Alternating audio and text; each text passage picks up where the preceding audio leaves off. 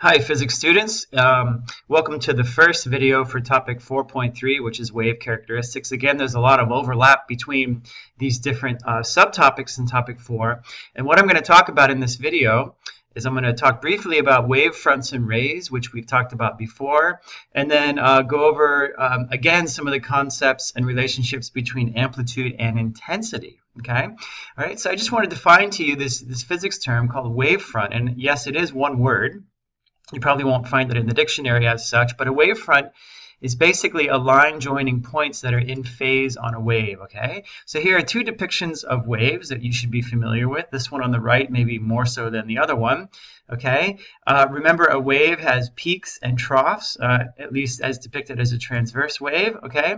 These wavefronts, you can picture them as lines that are perpendicular to they're straight lines that are perpendicular to the velocity of the wave. And usually what we do is we line up wave fronts with peaks of waves. You can also line them up with troughs of waves and so forth. But the point is that the distance between wave fronts is clearly the wavelength, okay? So here you see the wave fronts are vertical. The wavelength is the distance between two peaks. With water waves, with ocean waves like this, you can see there's a wave behind and a wave breaking right here, okay? So if we wanted to depict these by wave fronts, we would just draw two horizontal parallel lines like this, okay? Now, there's another geometrical construction in our study of waves that you need to know, and that's called a ray. And what a ray is it's a line that's perpendicular to the wave fronts in the direction of wave travel. In other words, you can think of the rays as being almost like velocity vectors, of course, because they're pointing parallel to those velocity vectors. So in these two diagrams, the ray up here would be like that, where this is a right angle as seen from an angle. And then down here with this ocean wave, it's obviously pointed straight inwards towards shore where the waves are breaking, okay? Now, wave fronts and rays are very important when picturing what happens to waves when they travel between media. We've talked about this a little bit in class already. And I'm going to define to you right now this term refraction. What refraction is it's the change in direction of a wave when it's going from one medium to another due to a change in the speed of the wave, okay? Now, all waves refract, okay? And this GIF here is showing you should probably recognize this line right here as being Snell's law, okay? We've talked about Snell's law a little bit. Turns out that when you shine a laser beam from air into block glass, what happens is that laser beam actually changes its direction because its speed changes direction once it's inside the glass, okay? Now, in terms of wave fronts and rays, you can think about it like this. You have a bunch of wave fronts coming in like this, okay? What happens at the medium is they change direction. Now, the frequency does not change, but the velocity does. So therefore, because of the wave equation, lambda changes. So what I've done in red here is I've shown, and that GIF will replay and show those green waves, okay? What I've done is I've shown the different wavelengths in medium 1, which you can think of as air, and then you see how the wavelengths get smaller in medium 2, okay? So I've labeled them lambda 1 and lambda 2 here, okay? And I've also drawn the rays, which show the tendency for it to refract towards the normal, as we talked about before. Now, here's the wave equation. Again, because lambda 1 is greater than lambda 2, which you can see from this diagram, and the frequencies are the same, the only way that can be true is if the speed in medium 1 is greater than the speed in medium 2. And you can see that by the wave equation if you think about the very simple algebra with v equals f lambda. Now, it turns out that all waves refract, again, so light, water, seismic waves, any kind of wave you can think of, sound waves, they all refract, okay? Now, in the case of water waves, they change direction from one depth to another. So water waves refract when they go from a shallower region to a deeper region and vice versa, okay? It turns out that water waves actually go slower in shallow water. All right, so you can imagine how complicated the motion of waves, for example, in the ocean is when you have, think about the greatly varying topography on the bottom of the ocean, on the ocean floor, okay? Now, light waves, they change direction when entering a more dense substance, which we've alluded to in class. So it turns out that light actually slows down in the denser substance, okay? And we've done some stuff with lasers and water and block glass and so forth. This is a really important slide. You're going to want to refer back to to this really nice diagram and this really nice little GIF movie from time to time, especially also in the next topic, 4.4, where we're going to study Snell's law in a little more detail.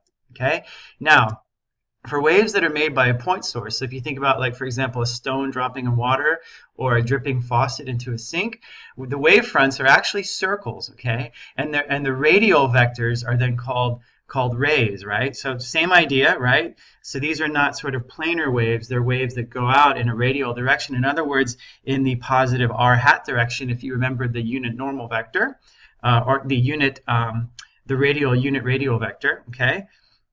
I want you to note that the wavefronts and rays are still at right angles to one another at all points. Even though the wavefront is circular, still at those infinitesimally small points in space, the ray and the wavefront are at 90 degrees to one another, okay? Now in 3D, it gets a little more complicated, but not that much more complicated. You just have to extend your understanding to one more dimension.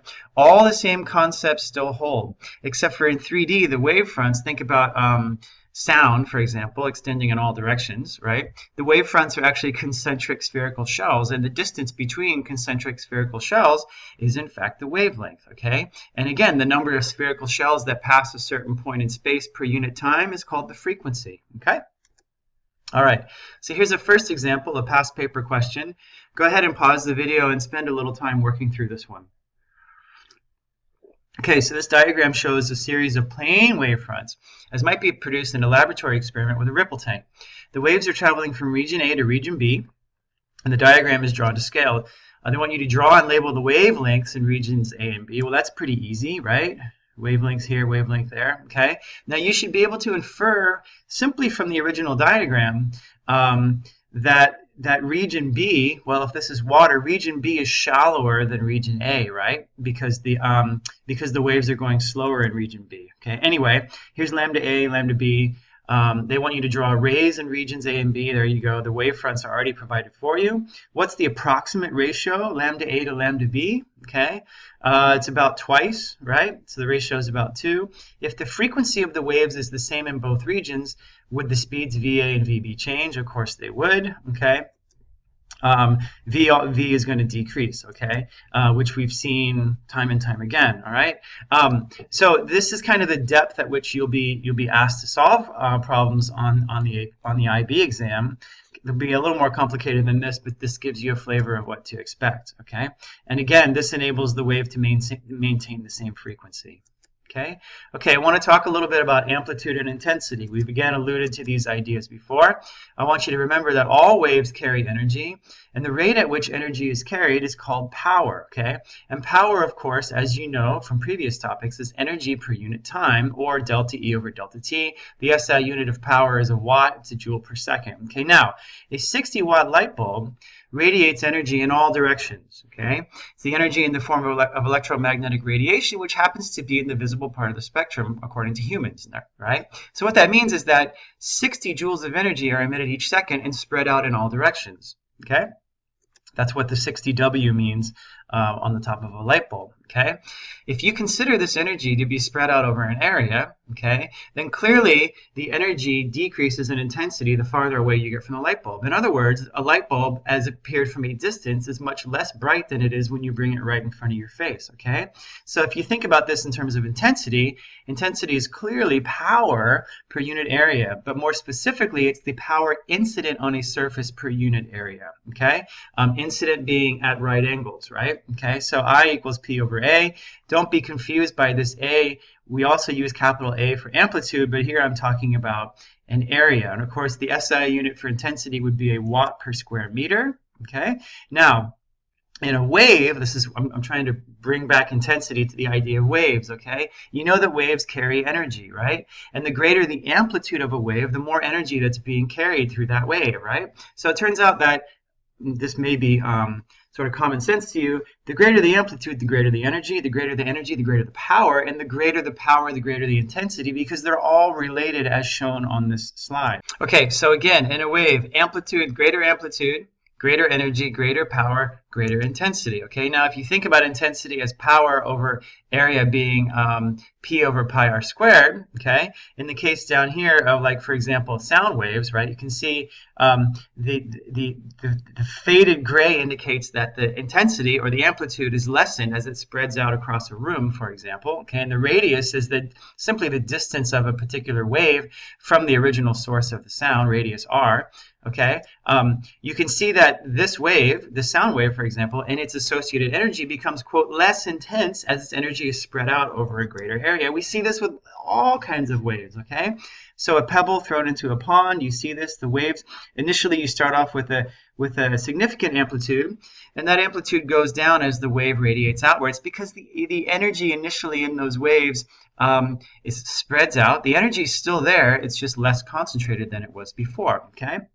In this case, if you consider this dashed line to be the line of equilibrium, and you consider this to be the amplitude, either here as defined here or here, you can see, actually maybe it's not so obvious, you will not have to derive this in the IB, but you should know that intensity is proportional to the amplitude squared, okay? And you can see up above from this equation that intensity is proportional to 1 over the radius squared, okay? So you should know these two relationships. And in fact, these two relationships are given to you in your IB data booklet, okay? And I think this is I is proportional to, I think it says x to the -2, but x is just the distance, the radial distance from the point where the wave emanated from, okay? All right, try this example on your own. Example 2 deals with sound.